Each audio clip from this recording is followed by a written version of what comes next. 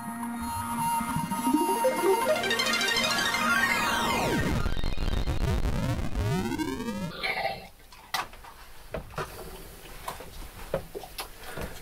hi everyone. Sorry that I've been gone for such a long time. I've just been finishing up my master's degree in mathematical physics, working on a project. The full title was Boundary Conditions and Edge Modes in Gauge Theories. So in this video I'm going to hopefully give you some of an idea of what the project was about. So first of all, the full title was Boundary Conditions and Edge Modes. I want to make it clear from the outset that edge modes are boundary conditions, they are the same thing. So I'm just going to shorten the title to Edge Modes. And so this project kind of focused on, well, gauge theories. I'll explain what gauge theories are in a moment. Or rather, explored gauge theories that have a non-trivial boundary. So usually we deal with theories that have either no boundary, or we just assume that we're far enough away from any boundary that might exist, so we don't feel any effects that the boundary is going to introduce. However, this is obviously a simplification. Real life does have boundaries. So this theory looks at what extra effects are introduced when we have to deal with a boundary in a gauge theory. Well, this project consisted of a number of parts. The first was formulating gauge theories mathematically. So hopefully I'm going to be able to give you a light and brief introduction to gauge theories. I'm not going to be able to formulate all of the mathematics, as we're going to need some differential geometry that I haven't quite covered yet. I'm planning to do a full series on all of the differential geometry and physics that goes into this project eventually, but for now I'm just going to have to kind of speak vaguely. So most notably we're going to need Lie groups, and then using Lie groups to form principal bundles. So obviously I haven't covered these yet, and I'm not going to be able to explain to you fully what they are, but just to give you a really kind of rough and brief idea, a Lie group is essentially the continuous generalization of a group. Usually we think of a group as just being a set of discrete elements that satisfy the group axioms, whereas a Lie group is a continuous, so a set that can be parameterized by a continuous parameter. And this also means that it's able to be described as a smooth manifold, which then makes a lot of constructions in differential geometry really nice, and we can use all of the nice features of group theory, and this all ties deeply into symmetry, as we're going to see eventually. And then principal bundles, I'm not going to be able to explain really at all what they are without leaning heavily on the mathematics, so I'm just going to kind of leave them as abstract for now. So once we'd formulated gauge theories, the next step was moving on to consider edge modes. So initially we considered edge modes in the gauge theory context. Now, I haven't said, but usually we think of gauge theories as being kind of particle physics theories, say the gauge theory of the Standard Model, for example. However, we can think of more general gauge theories, for example, general relativity, which isn't formulated as a gauge theory, but we can kind of make it look like a gauge theory if we use the so-called Einstein-Cartan formalism, which was what the kind of second kind of half of the project considered, was actually not only looking at edge modes in gauge theories, but trying to introduce edge modes into the Einstein-Cartan formalism, which hasn't really been done yet. So I realise I've skipped over edge modes.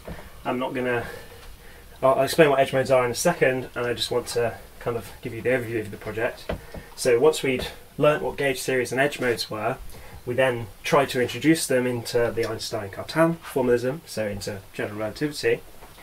And then once we'd done this, well, first of all we were trying to introduce edge modes because, well, they haven't been introduced into general relativity before, and also there are some problems in the Einstein-Cartan formalism when you introduce a boundary. In the standard formalism for Einstein-Cartan gravity, if you introduce a boundary, the standard formalism is going to tell you that that boundary essentially is a singularity, or that the geometry is degenerate on that boundary.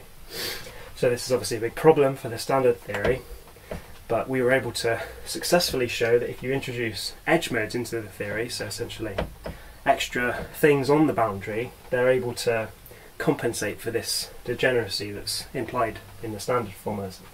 So we introduced edge modes into the Einstein-Cartan theory, and we realised that this hopefully fixes the problem on the boundary. And then so to verify whether or not this is the right thing to do, whether or not the edge modes are working, we wanted to verify the model. And so we verified the model by essentially asking, does the model give us solutions which we expect to exist? So these would be cosmological solutions. So after you've constructed a gravity model, you can then use that model to explore the possible geometries or spacetimes that it produces. And one of the usual spacetimes we want to have would be a cosmological or de Sitter solution. So we first verified whether or not, well, we can be even more basic than cosmology. We can just ask, does it work with flat spacetime or Minkowski space? And I should note that this is empty Minkowski space, or vacuum. There's no matter in this solution because we're being simple for now, because we just invented the model. We wanted to check it in the simplest case. So yes, Minkowski works, it's all fine. However, when we considered the de Sitter solution, so this would be an expanding, not only an expanding, but an accelerated expanding universe with a non-zero cosmological constant. Don't worry if you don't know what all that means, I'll explain in much more detail, but for now it's a cosmological solution. In fact, our universe at the moment is a de Sitter solution. So a de Sitter universe with a positive non-zero cosmological constant, we found, unfortunately, produces some really bad results that were not compatible. So we were essentially finding that the de Sitter universe doesn't actually accelerate when we introduce these edge modes. So this was about 2 weeks before the end of the project. I verified that the de Sitter solution wouldn't accelerate. So it was a bit of a sad moment. We thought we had to abandon the theory really, and my write-up would just be well, we tried and it didn't quite work out. But just through a stroke of good luck, good fortune, I decided one night to just go back and have a look at a few more things again.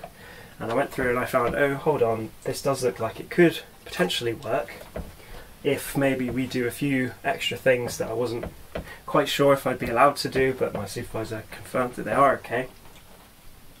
And so we made a few modifications and we were able to successfully show that yes, the de Sitter universe does work with edge modes, and not only does it work, it accelerates, and the edge modes have got rid of the problems that we had on the boundary. So that was a bit of a roller coaster ride. I thought the theory was broken, and then 2 weeks before the end of the project I had to kind of scramble and get things working again. But it was a really great experience, and I got to work on something kind of new and unsolved, which was, well, I was really lucky to do that, but I really enjoyed it. And so now hopefully in this video I'm going to explain in a lot more detail about all of these things.